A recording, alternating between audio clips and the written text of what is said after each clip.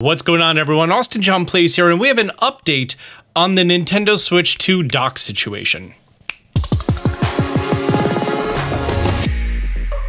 Following up on my video about the Nintendo Switch update breaking some docks and them just not working altogether, if you're unfamiliar, the version 21 update made it so some third-party docks, namely these cheap $20 ones that work with the Switch 2 and Switch 1 and MacBooks and phones, etc., they no longer worked for the Nintendo Switch 2, but still did operate for other devices. There was also some people who said that their original Nintendo Switch dock, the one that comes in the box, no longer functioned. However, after a power cycle, functionality was restored. In a statement, Nintendo spelled out the obvious, saying Nintendo Switch 2 outputs auto visuals once it detects that it is docked into a Nintendo Switch 2 dock. Nintendo Switch does the same, outputting audio visuals once it detects that it is docked into a Nintendo Switch dock. More importantly, the company claimed that it, quote, does not have any intention to hinder or invalidate legal third-party dock compatibility. It is unclear what Nintendo considers to be a legal dock. Great example, like the GameStop one, the GameStop third-party dock, supposedly that one works fine.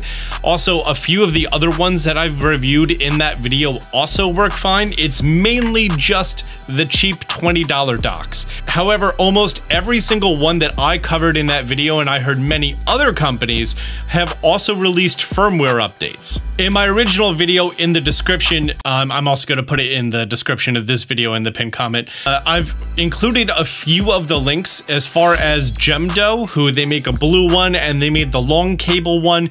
They have a firmware update. VivoLink, who does one of the silver ones, they have a firmware update. Ironically enough, that's not the silver one that I kept, and that's not the blue one that I kept. So both of these are not by those people. I reached out to them on Amazon, but the one that is sold by Magic My, and it's called the Equi My that I recommended, they just provided me with this Google Drive link. By the way, I tried to run the other blue one firmware update on my blue one, and it just bricked it, and this no longer transfers power or video or anything. So this is actually a brick. Wait a second. Wait, hang on. I just downloaded the software that they sent me for this, and this is the updater. This is the exact same updater that the other company sent me for the blue one. It's the exact same program. I know, because I can't read it, and there's the red line.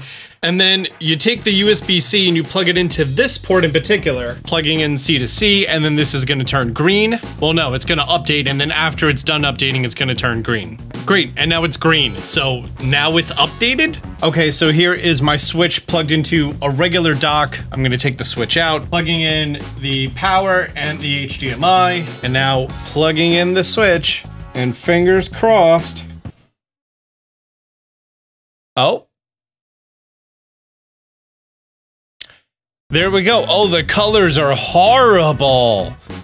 I don't remember if the colors were always this bad. I don't think they were. Is that just a setting?